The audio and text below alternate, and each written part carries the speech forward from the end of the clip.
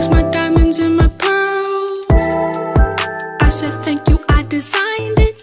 Hey guys, welcome back to my YouTube channel. Today we are going to be making a lip moisturizer. My lips have been so ashy. As you can see, it's empty. So today we're gonna make our own. I decided to look up a bunch of things that moisturize your lips, and we're just gonna mix them all together and see how that turns out. No, he's got a point. Okay, so I have all my ingredients here. I grabbed some Vaseline, olive oil, coconut oil. Don't eat this. Should I get a bowl for this?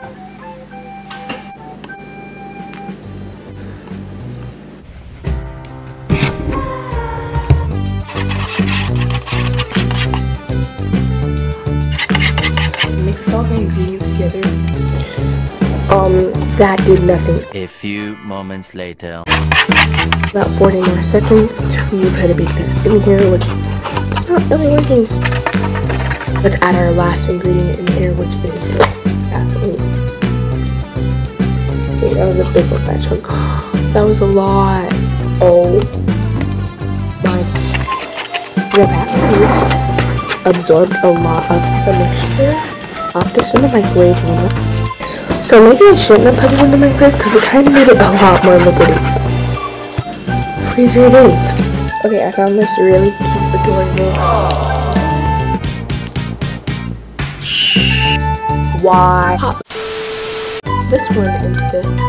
Okay, I will be back when those are done. So I'm gonna leave them on for about an hour because I don't want them to be completely frozen.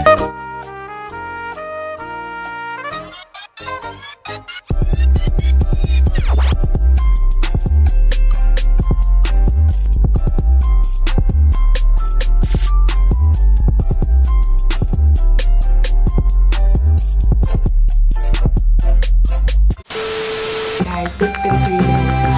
Okay, we are back. Do it.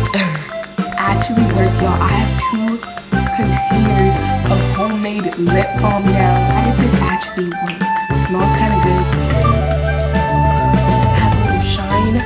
No harm or natural color with it. Now I know what to do if I really want lip balm. Now I never have to buy more lip balm. And it smells really good. Thank you so much for watching this video. If it helped you, leave a like and leave a comment down below if you tried this or if you've made your own lip balm. The link of your video. Later, y'all. It's Sunday. Later.